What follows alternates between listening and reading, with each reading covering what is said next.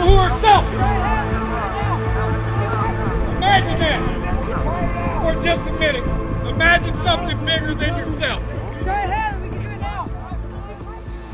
Service in the 160th is a calling only a few will answer. Enlisted Green Platoon, or Enlisted Combat Skills, is designed to both teach you and test you throughout the process. Historically, Green Platoon was a selection and training pipeline. It has transitioned to what would be more accurately described as a assessment and selection training model. It essentially tests your ability to be trained, to be able to apply the task that you've been trained on in a stressful environment. And based on their performance, the RCSM can make the determination whether or not that soldier is fit for service in the regiment at the end of the course versus at the beginning of the course. So during the first week of Enlisted Combat Skills, there is 3 to 4 days of psychological testing, security background checks, and they will do their Night Stalker fitness assessment during that time for us to really determine that we've got a suitable soldier to put in training. The soldier's body must be fully extended in a straight arm position. Elbows, trunk, and hips are straight.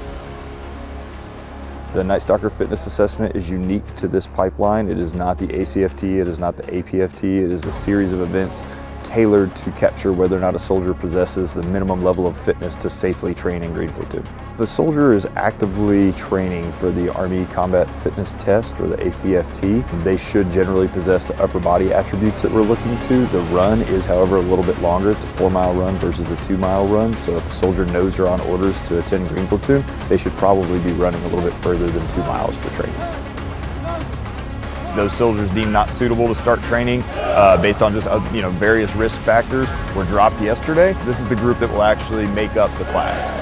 So this morning they're kind of getting their introduction to the training standards here, instill that initial level of motivation that we're going to look for throughout the course. They will do some ruck layout drills throughout the day because the expectation throughout the course is that they can meet certain time hacks when it comes to layouts. Every item on their packing list is a needed event for an enduring field exercise, so we're going to make sure that they have all that so they can be safe and comfortable while in the field environment.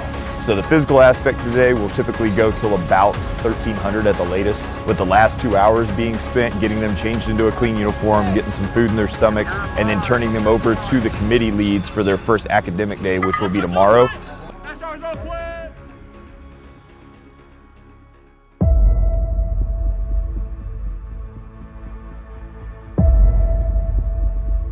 Today is day 3 of land navigation training for the students. They are doing what we call buddy pinpoint. They're in buddy teams to kind of make up for each other's maybe lack of skills a little bit, maybe learn from each other. The points are in some pretty aggressive terrain here. It's a very good example of what would be indicated on a map when you can look at it real world and start to assimilate those, so that when you see slightly lesser evident terrain features in a real environment, you're still able to recognize those indicators. We had 5 hours to get 4 out of 6 points. We plotted all of our points the day before.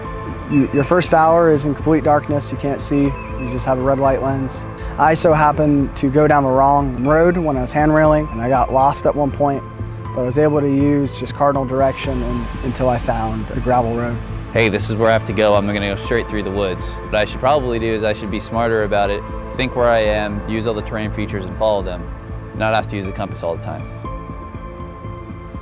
There are going to be times when you're going to be out in the field and you're going to have no idea where you are. Like this morning, there was a couple points where I had no idea where I was.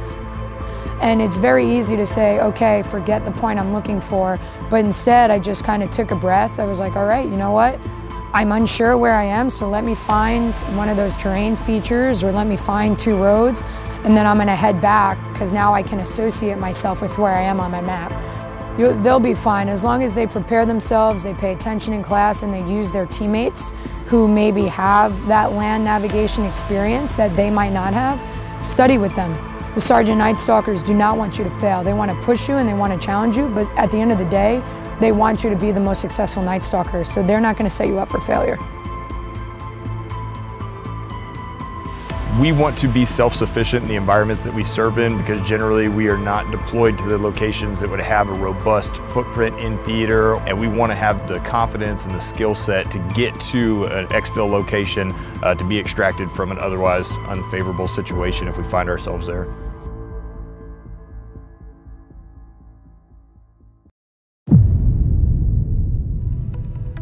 So this morning, Enlisted Combat Skills Class 2104 Alpha Cell is nearing the end of their weapons week. They're in day 4 of 5 days of weapons training.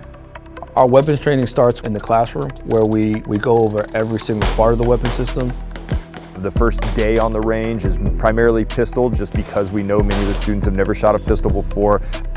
We teach them how to clear weapons with ammo. We do simple drills, working our way towards transitioning weapon systems and working through combat-based scenarios with the weapon system. Most of the drills they're taught initially are single or 2-shot drills. Part of that is building up to something we call gunfighter standards, which is a test out that they do at the end of the class. Half of ACEL this morning will start their day doing their test out on gunfighter standards. The other half will be shooting on the facade range. We've designed our range specifically to tailor to our mission set. We have ranges where you come out of aircraft. We have ranges where you shoot from aircraft. We have ranges where you shoot over cars. We have moving targets. So it's not just a still range that you normally would get in the Army.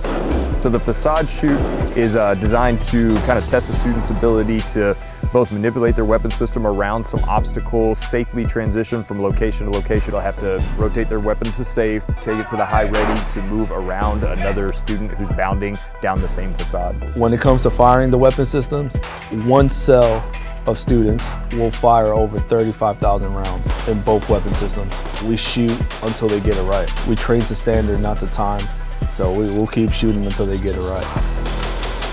It's stuff that most of us have never seen in the regular Army. I've already shot in the past 3 days more than I've shot my whole military career. We each had our own targets, so you got tons of reps. I would say the quality of the training I've received here is hands down some of the best training I've received both in and out of the Army. Learn from the instructors. These guys are professionals. They're here for a reason. Some of them have had decades of experience. These guys know what they're doing and they will not hesitate to help you out if you need it.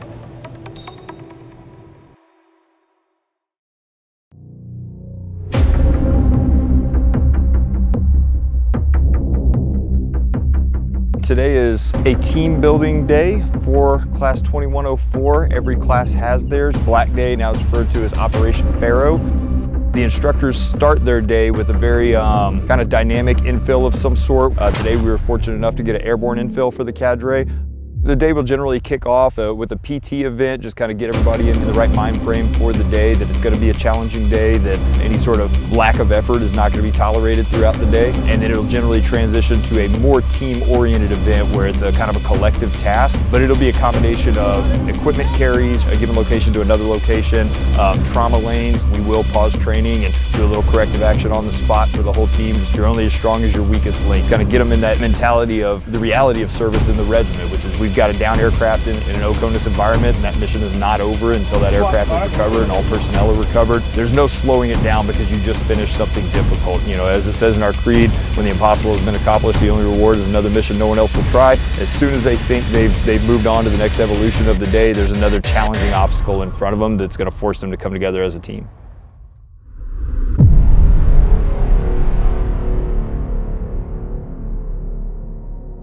Enlisted Combat Skills Class 2104 are currently in their week of Night Stalker first responder training. We're teaching massive bleeding, how to control someone's airway, respirations, and then how to keep the patient warm and hypothermia management. They start with academics in the classroom, a brief overview of the training they'll do throughout the week. Every day is kind of summarized with a trauma lane based on the point in the curriculum they're at. Someone who's never done some of this stuff before might be very apprehensive to trust their training to get like a needle decompression or open an airway on somebody. With absolutely every medical treatment that you employ, there is a risk. Sticking a needle in someone's chest to treat a tension pneumothorax, there's a potential risk with that. If you train hard and you place these interventions in the proper way, proper time, in the proper place, the benefit will outweigh the risk. We've resourced some very technologically advanced mannequins that do a lot of things that you really can't simulate on a person. So they go through a lot of repetitions of that, or just so they start to trust their instincts and revert to their training when those things happen. I'm constantly assessing how the students are grasping the information, and if they're grasping it to a level where we can go a little above and beyond, I love to go there. We try and impose a lot of stress on them, a lot of sim rounds, a lot of smoke, a lot of simulated gunfire, harsh terrain that they'll have to negotiate to move a casualty from the point of injury to a casualty collection point. It's all oriented towards saving someone's life. So being able to focus on the task at hand when there's a lot of other variables going on around you is probably the most challenging thing, both on our part to impose on them and on their part to overcome. We want every member of our unit to be able to respond in the event. Either a member of the ground force, a member of our unit needs that treatment, that kind of critical life-saving steps to get them to a higher level of care. Because at the end of the day, all you're going to have is the people to the left and your right, and having that skill set so that you can assist and depend on that person to your left and right is vital. Bullets are random. There's a lot of things in combat that are completely unplanned, and I take it very personally that these students that leave Enlisted Combat Skills, if they needed to provide aid to myself or one of my best friends, they would be able to do so.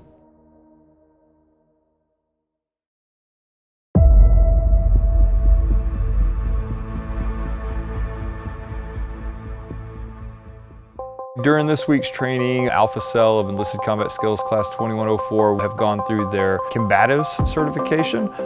The events that will happen in here will range from cadre demonstrations, practical exercises, all the way through live rolling, essentially.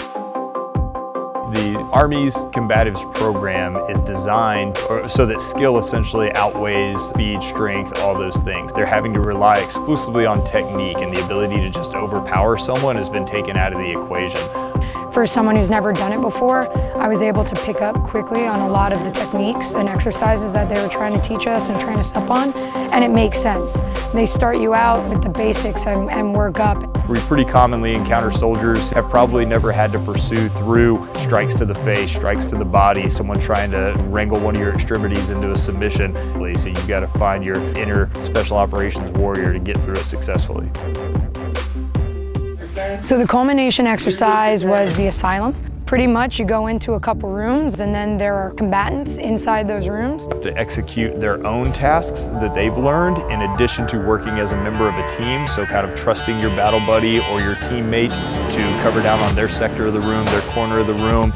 You have to deal with what's being presented in front of you and react to it. You don't know where they are, you don't know how the rooms are set up, and you're going in and you're trying to take the last 5 days of knowledge that you've received, put it together, and make those crushers submit. They will be able to use their weapons while they're in there to keep yourself at projectile weapons range. You're going in and you have no idea what to expect, getting hit from either side, and it definitely makes you have to use every technique and tactic that you were taught and put it into effect.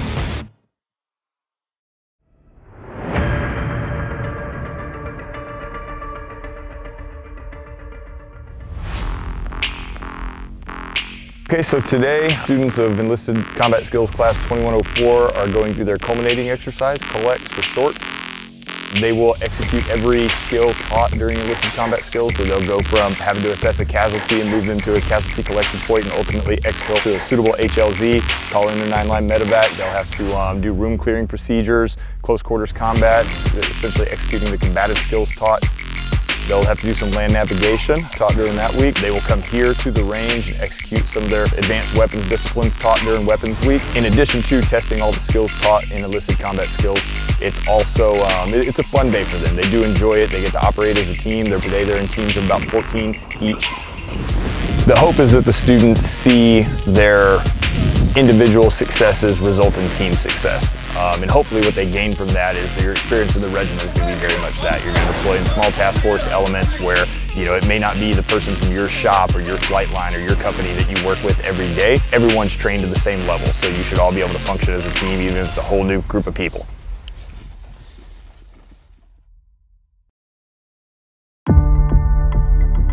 Today is the graduation day for Enlisted Combat Skills Class 2104. Of the 120 plus students who initially assessed for class, 84 are graduating today.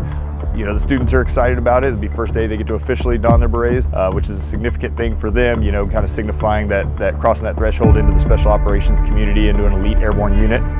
You have everything it takes to be successful. Be a sponge. Never stop learning, never stop growing, never accept where you're at is enough.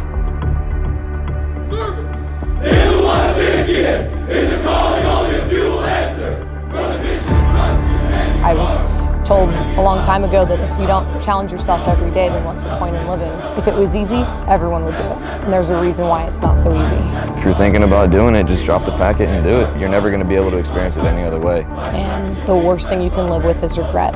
Definitely going to be a challenge, but it'll absolutely be rewarding at the end of the day. But then it's not till you are at that last leg, it's 1800, you're ready to go home, they yell, hit the pit. I can go one more time in the pit, I'll be all right. And that one more time becomes two more times, becomes 1900, becomes the next day. Always remember your why. It will get you through your hard days and through the hard nights and when you miss family and friends. Being able to put the beret on and knowing what it means the world, and knowing that individuals gave their lives for the regiment to be where it's at now. So from here on out, whatever I'm doing for them. I've just always wanted to be a part of something like that. I look at all these individuals that I've gone through the last month with as a family, and I would trust all of them with my life. I serve with the memory and pride of those who have gone before me. They love to fight, fought to win.